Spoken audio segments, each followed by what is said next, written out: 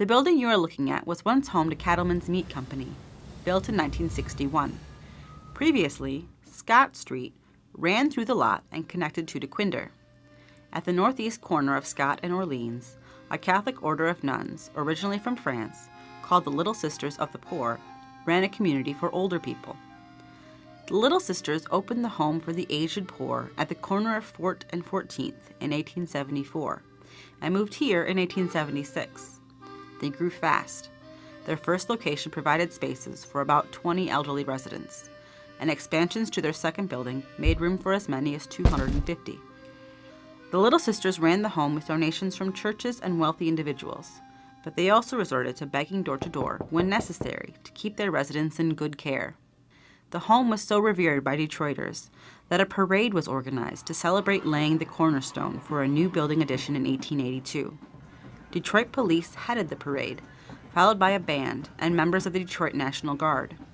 Several other benevolent societies were present, as well as Polish, Irish, German, Belgian, and Bohemian Catholic organizations.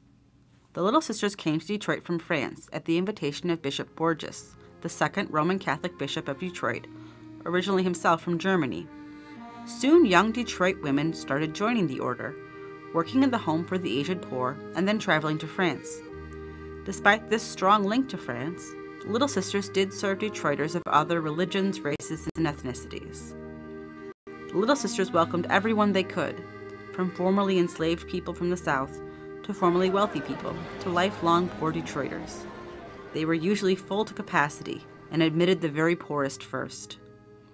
Men and women were generally separate when in church, at meals, or in the infirmary, and they slept in different wings. During the late 19th century, the home was the only Catholic-operated old-age community in Detroit. Other old-age institutions usually catered to more wealthy people and required fees for entry.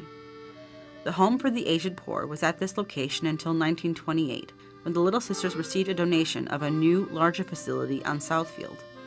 The Southfield location has long been closed, and like many groups and individuals with French heritage, the Little Sisters no longer have a presence in Detroit.